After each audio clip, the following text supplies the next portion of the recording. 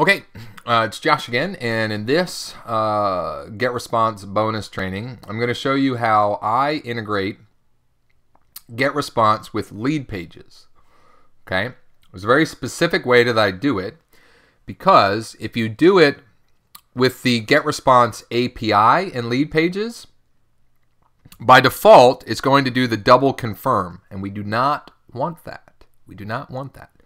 So what we're going to do is we'll start with creating a LeadPages page.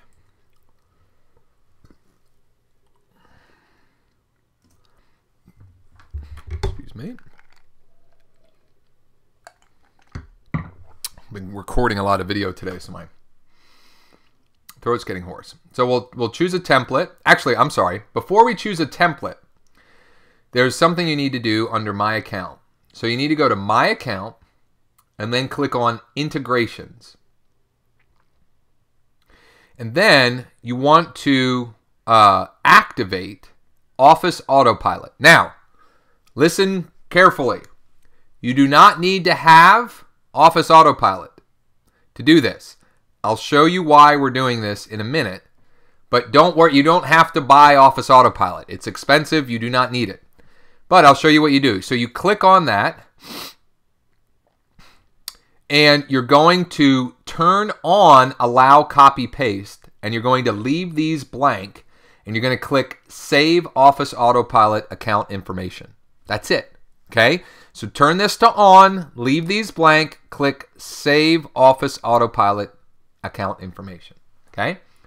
Now, we're going to go and choose a template. Okay? So we'll click on Templates, and then we'll click on Opt-in Pages. And let's do, I like the simple pages personally.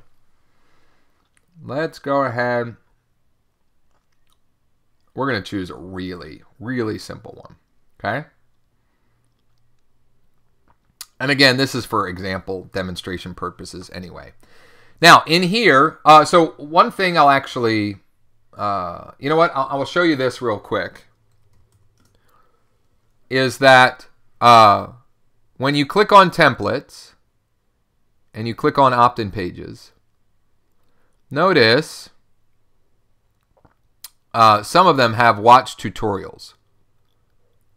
Okay? So there are, some of them have tutorials on how you can create the page. Not all of them do, but here's what I would recommend. Just play with it, right? If you click on this, look, you can change the text. If you click on this, you can change the text. You can even hide it if you want. If you click on this, you can change what the button says. If you click on this, you can change what that says. If you click on this, you can hide it. Hide it. Okay. You know, click on this. This is a test. You know, okay. That kind of stuff, right? Real simple.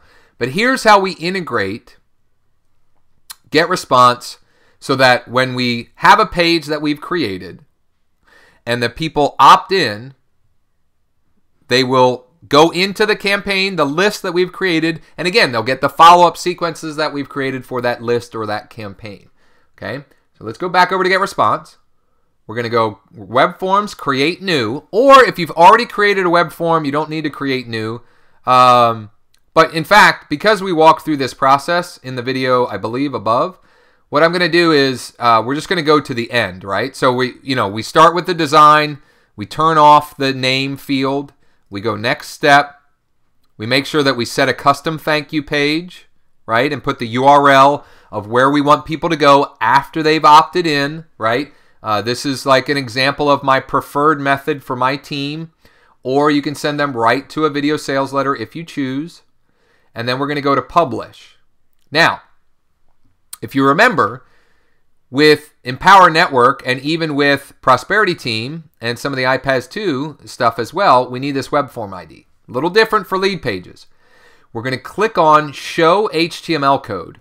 And we're going to copy all of this. Okay, so I've got that copied. We're going to go back over to LeadPages. And where we see opt-in form integration, incidentally, where this shows up does vary by template. Okay, but they all say something along these lines. You know, opt-in form integration. We're going to click on this. We're going to select integration, right? we're going to ignore GetResponse. We're going to use Office Autopilot. So I'm going to click on Office Autopilot, and it says insert form embed HTML code, and that's what I'm going to do. I'm going to paste it right there, and I'm going to click OK. And now what will happen is, if we give this a name, test page, and we save this, test page 2, save this, and it's saved, and we go publish, we have this capture page that now, if we were to test it, and incidentally, this is important, and I need to, what's going on here? Copy, paste. Okay. Incidentally, you should always anytime you're doing any of these integrations that I'm showing you with Empower, with Prosperity Team, with iPads 2, any of them, you should always test these. Okay. But when if I enter my email here and I click the Get Instant Access, that lead is going to go into my GetResponse. It's going to go to the thank you page that I've created and told it to send to in the settings here, and it's going to get any follow-up email sequence that I send. I hope that makes sense. Of course, if you have any questions, let me know. But that's how we integrate, how I recommend my team integrate GetResponse with LeadPages.